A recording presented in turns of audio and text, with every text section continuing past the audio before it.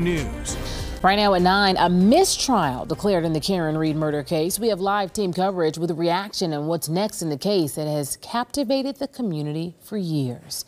Thank you for staying with us tonight. I'm Courtney Cole. It's a story that has received national attention, and in the end, there was no verdict. It was a hung jury, prosecutors vowing to retry the case. Tonight, our live team coverage kicks off with WBZ's Christina Rex, who has covered this trial from start to finish.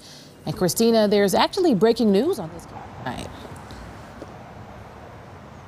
Yeah, Courtney, we just received some breaking news.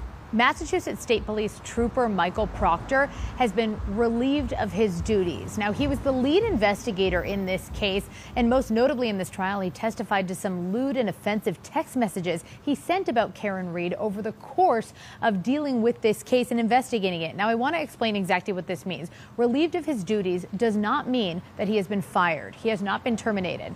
Rather, right now, he is not actively working as a trooper, though he is technically still a trooper. He has been moved out of the District Attorney's Office Detective Unit, and he has an upcoming disciplinary hearing where there's a variety of options of results that can come from that. Now, this news about Trooper Michael Proctor being relieved from his duties came with a statement that says, in part, from the Colonel, our focus remains on delivering the highest level of police services with professionalism and integrity. This statement coming to us just hours after a mistrial. Your service is complete. I'm declaring a mistrial in this case. That statement from the judge bringing strong emotion from the mother of John O'Keefe. The O'Keefe family, as well as the Reeds, will have to sit through another trial after the 12-person jury of 6 men and 6 women was unable to reach a unanimous decision in this one. The deep division is not due to a lack of effort or diligence, but rather a sincere adherence to our individual principles and moral convictions. To continue to deliberate would be futile and only serve to force us to compromise these deeply held beliefs.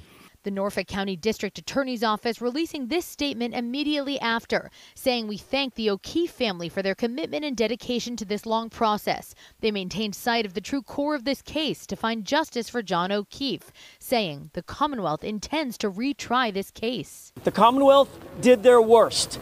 Guess what? They failed. They failed miserably, and they'll continue to fail. 10 weeks and 74 witnesses and no closure for those involved. Karen Reed and her lawyers hugged her family before they exited court, just briefly addressing reporters outside. I want to send a message to all of her supporters out there. Your support was invaluable. Touched, and we ask for your continued support.